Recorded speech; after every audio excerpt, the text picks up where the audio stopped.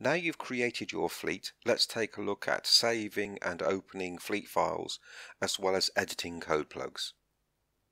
To save a fleet file, click File, Save Fleet As, and your destination folder. We'll use the default here. Enter the fleet name,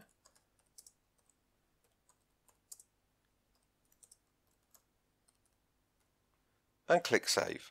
Once it's saved, you get a confirmation message here. You can just close that. To edit a radio's code plug, just double click on it and the code plug will open. So let's make some changes to Radio 50's code plug. If we go into the channel preset data, double click here to add a channel. We'll add channel 1. Now this time, instead of calling group 1, we're going to set up an individual call to user 1, but we'll leave the receive group the same. Now, if we want to share this setting with a number of other radios in the fleet, we can do so by clicking on the Share Zone button and selecting the radios we want to apply the change to.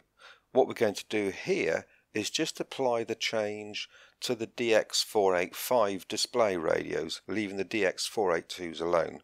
We could have selected all, but as I say, we just want to apply this to the DX485 display radios. So click Clone Zone, and that's now been applied to all of the DX485s. So if we double click on one of them and have a look at the channel preset data, the channel's been added. If we look at one of the DX482s and do the same, we can see that the channel preset hasn't been added to those radios. Please see our other videos, and should you require any further assistance, please don't hesitate to contact Entel via web chat, email or telephone. Thank you.